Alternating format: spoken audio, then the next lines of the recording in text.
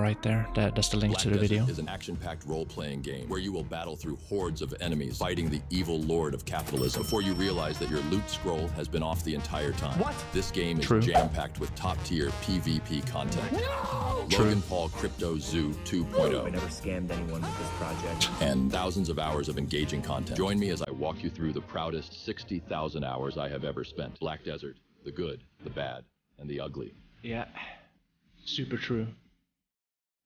Very true.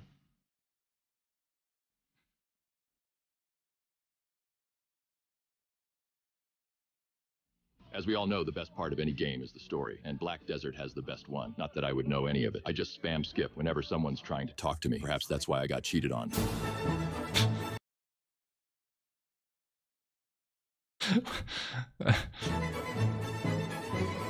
In the far-off world of Los Angeles, where everyone lives in peace and harmony and the patriarchy has been subverted, the girls do what they do best, which is start a 300 versus 300 catfight over who has the better rack of prime ribs. But their armies boycott them because they're too busy learning about baking pies from their favorite educational cat person. I've never had a cream pie before. This makes the capitalists very angry, so they decide to throw the globe in the Grand Canyon and tell everyone the Earth is more donut-shaped, like your mom. Our hero, John Desmond.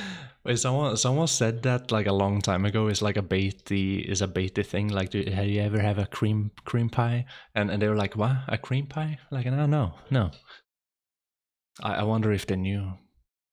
That's what I'm wondering. Had a cream pie before. This makes the capitalists very angry, so they decide to throw the globe in the Grand Canyon and tell everyone the Earth is more donut-shaped, like your mom. Our hero, John Desert, is here to save the day after getting off a 300-year bender. He will 1v1 the Dark Lord Mr. Kim and make Black Desert great again by reminding us why we play this game in the first place.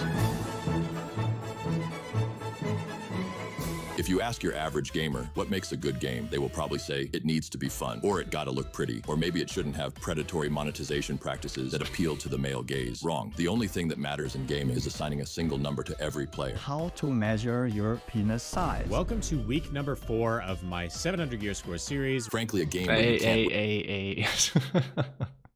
It's not all about having high gear score, okay? We have to make videos so people know how to also get 700 gear score in 3 months. 700 gear score series. Frankly, a game where you can't whip out your massive personality and stroke it in the town square is a game that should not be made. This number is your gear score, and similar to the caste system of medieval Europe, there are 3 different levels of gear score: 650 and below, the lowest tier on our list. Absolute peons who stack no paper and pull no maidens. They have only been running in circles killing monsters for 100 to 200 hours. How pathetic. The thought that I share this, the game of all time, with such absolute scum who can't even spend 300 hours grinding to buy one weapon, makes me sick to my stomach. My one wish is that all such wastes of space become lobotomized servitors. I mean, I kind of feel like he's talking about like 300 hours of grind here. I don't even know. I've done like 20,000 hours of grind. So I don't. Yeah, new players have it easy. That's for sure. To work in the toxic neodymium mines of the future so that us important people can have our clean energy and talk about how great we are for driving our electric cars. At this gear, you will graduate from doing 1 damage per hit in PvP to 2 damage per hit, an impressive 100% increase. Congratulations, you have previously been increasing your gear score by grinding mobs at profitable spots and buying your upgrades from the auction house. It's taken a while, but at least it's guaranteed. Well, to get to the next bracket of 750 and above, you'll have to switch things up a little. You have to play the right class so you can do damage on this guy. You're playing a bad class, your gear score has nothing to do with it. You have to play the right class. Wait, what the fuck is this? They don't even play with artifacts, you know? Of course they're not gonna hit this guy. It's like they have to play with accuracy and the right class. I guess this is a Nova, but yeah, that was when Nova was bad. Of 100% increase. Congratulations. You have previously been increasing your gear score by grinding mobs at profitable spots and buying your upgrades from the auction house. It's taken a while, but at least it's guaranteed. Well, to get to the next bracket of 750 and above, you'll have to switch things up a little. Now you will be grinding at spots where you make $0 and 0 cents. What you are looking for. That used to be true, and that was one of the bad things about BDO, was like, oh yeah, you got to end game now, like 750, you grinded for items that you never needed to have, and now you grinded, like, you know, places where you go back to Orc and grind for way more money per hour. luckily, PA and J they changed this. They changed the approach of this, so at least nowadays endgame is like endgame, and you get a little bit of money. You don't have to go back to orc. You shouldn't really be able to go back to orc, but that's my opinion. Are these base accessories. If you're fast, you can get one of them every 2 hours. You then hit them together, and if you're lucky, they'll go to +1. Now bang that one with another one, and hope it goes to +2. Yes, Repeat +2. Until you reach +5. How hard can No, it be? no. If you fail an upgrade, No. You make that +4, and you sell that for massive money per hour. Well, if you fail an upgrade even once, your accessory will blow up, and you have to start from scratch. We believe in the one tap, right? One tap. No, you can use crumb stones. Also, the chances of failure increase exponentially as it upgrades. Oh my god. Sound fun yet? Well, you not only have to do this for one accessory. No, you but have to 3. use crumb Welcome stones. to end game progression. This is genius game design. 10 out of 10. Elden Oh Ring. my god. Never heard of her. There is a workaround system that allows you to take the spiked shaft of enhancing accessories and put a little bit of lube on. Hey, that's the Walking Dead. What's her name? Lucille. That's like the Walking Dead weapon. Before you thrust it up your ass. Man, it's getting hot in here. Of course, when all else fails, you can just pay to win. There is a roundabout way to turn the imaginary money on your plastic card of choice into money that you can use to buy gear in game, and it only costs around $20,000 for each of the 13 pieces of end game gear. Is that true? The 20,000 per slot. Dude, that means my...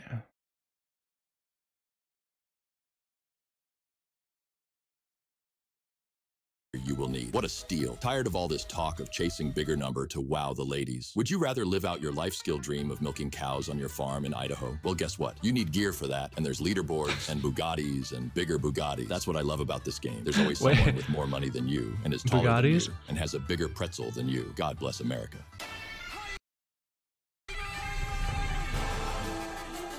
Classes. There are 26 unique classes, each one of them with 2 different specs called Awakening and Asleepening. You must be asking yourself, how much money are they paying their balancing team to ensure that each of the 50 different... Actually true. Actually, Awakening, you have to always play Awakening way more.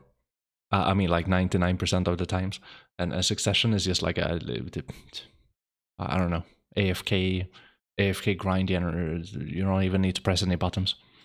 Specs are fun and respect their players' time. Nothing. It's actually important that some classes are wildly overpowered, while others are pure garbage stank. Because as we... Also very true. Super true. That's why I said that before. Like, if you want to be able to kill that guy with a 700 gear score, you need to play the right class.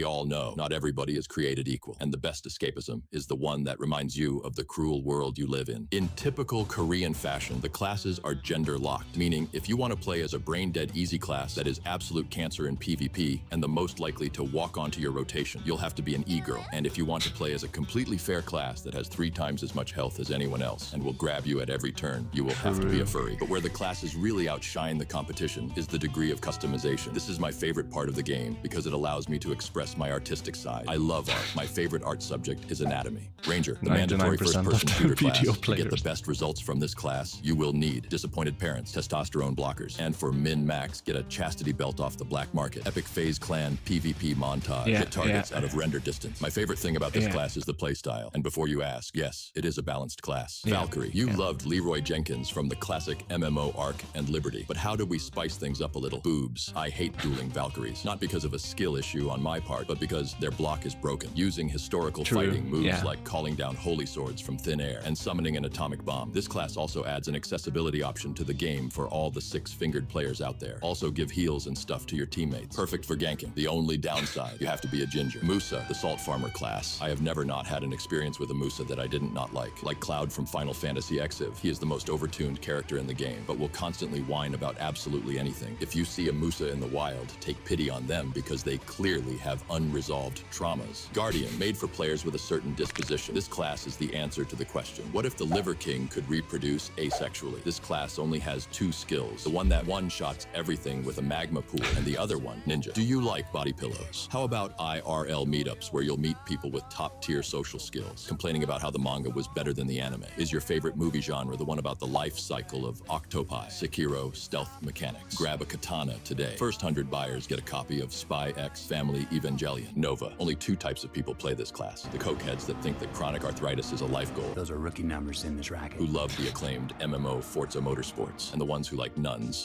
The last class of note I will cover is the most important one. Shy is the class for players who just want to life skill. The only class who can play music and emote and basically anything else cute. Playing Shy may cause you to get ads for delicious cupcakes. Oh, I was actually coming out here to pick up a cupcake. Shies are also in high demand in endgame group content because of their group buffs that literally make you immortal. In my opinion, this is the best designed class because it teaches you the very unpredatory behavior of having 10 to 20 children on your speed dial. But the classes would be nothing if not for the underlying combat, which is one of the game's strengths. If there was one word I would use to describe it, satisfying. Feel the breeze on your ass crack as you dart in for a lightning quick kill before you disappear in a flash. Or bring down a golden hammer like the final boss in Dank Souls. Everything about the style of the classes to the way they feel fits perfectly. And for all the min-maxers, there is also a skill curve. I'm about the nut. Oh no. Which skills flow into each other? Which ones buff damage or debuff enemies or make your PP bigger? Everything from the flash or just play the right class. Animations to the amazing sound design make this the standard for combat in MMOs. Tired of the endless grind for gear? Engage with some of the horizontal content. Horse breeding. Ever wanted to roleplay as Bob Baffert? Me either. Boss splits. The mandatory from software experience that all games are legally required to include. We could just extend the basic combat that the game is based on, as we've already established is pretty based. But what if we added some fun? Mechanics. My favorites are the one where you take a guaranteed almost one-shot attack, along with a massive speed debuff. The one where the boss has infinite eye frames like a Fortnite hacker, and the one or just play the right class. One where the boss runs away from you for 2 minutes while spawning infinite ads, Dark Souls 2 style. It's mechanics like these that make the bosses enjoyable. And before the extra chromey homies say you can just look up a guide on how to fight them, no, I do not want to. Because as an American, I do not consider education to be a virtue. PvP, I love it. Watch my epic PvP montage, where I walk cinematically through town for half of it before epically owning PvE normies to the backdrop of the lead classic. The cinematics is important in PvE guides, okay? You can't just it doesn't get done too much. Like most of the people, they just go into BA and they be like, oh, press W shift R and B, and like totally boring, right? You have to have the RP cinematic walk to make the video great. You can't do it in another way because PA haven't given us more options. They recently added an anonymous PvP server that, according to some, is killing PvP. I personally disagree with this take. I enjoy the anonymity this server provides, as it allows me to cosplay as my favorite podcaster, Logan Paul, by running around ruining... No, the anonymous Arsha is 100% for PvE. It doesn't do anything for PvP. People that... You have more people grinding in anonymous Arsha because people don't know who they are, so when they run away, they don't feel anything. Like they feel no shame. Like they just run away, they log out, they change swap server. I do the same thing. If you play on Arsha, like the regular Arsha, you see who they are, so people don't want to play, like they don't want to run away. So that's actually like 100% true. That's why more people are grinding on anonymous Arsha than not on the regular Arsha. It's because you can't see who it is. People's day and suffering no consequences for my actions. There are PvP modes like 3 vs 3 arena and large-scale guild wars, but I'm more a fan of that guerrilla open world action. Now I know it's fashionable lately to complain about this game, but I genuinely think it's Dude, a that happened to solid me. game. I got stuck in it. Like I was gonna play a little bit, and I jump over like it was like a house. I got stuck in one of the telephone poles. Apparently BDO has telephone poles, but yeah, I got stuck in it. I enjoy most of the content I have at my hands, and if there's something I don't like, I just don't do it. The dungeons and world bosses are examples of content that a lot of people enjoy doing. I think they're lame as hell, but instead of whining about how bad they are, I just don't do them. That's by far the best feature this game has. The freedom to, for the most part, do whatever tickles your fancy. You want to be a hardcore gear lord who grinds every waking hour? Go for it. You want to be an environmentalist and save endangered species? Okay, nerd. Or spend hundreds of hours dyeing your character's outfit? Knock yourself out. Just make sure your jizz rag is near you, freak. No funny business. I think the game would be drastically improved if you cut down questing by 98%. I do think discovering the massive open world for the first time is one of the highs a new player will have. But I don't see why you have to do hundreds of throwaway quests for every one of the 10 regions in the game. Just point everyone starting out to the homeless guy here and have him send you to the next mayor. Rinse and repeat. Blah, blah, big boss. Get gear. Blah, blah, cutscene. Blah, blah, this NPC is a lore nerd if you want to learn more. So there's a fun mechanic where if you die to a mob, you have a chance of losing a type of gear called crystals. And some of these crystals can cost you up to 5 hours of grinding to replace. Now some might say, just grind at safe spots where you have no chance of dying. You actually want to try a spot a little risky because orcs just ain't cutting it. Sucks for you. And this is clearly an opinion to have. But sometimes the server does this amazing thing where it just stops running. Yeah, that's cool.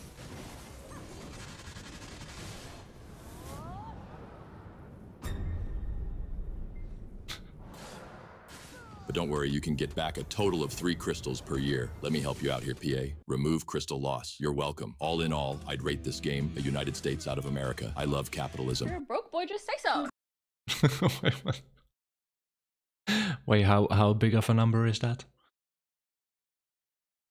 I gotta say, very true. Many things in this video is very true. Go follow, subscribe. That was a pretty good video.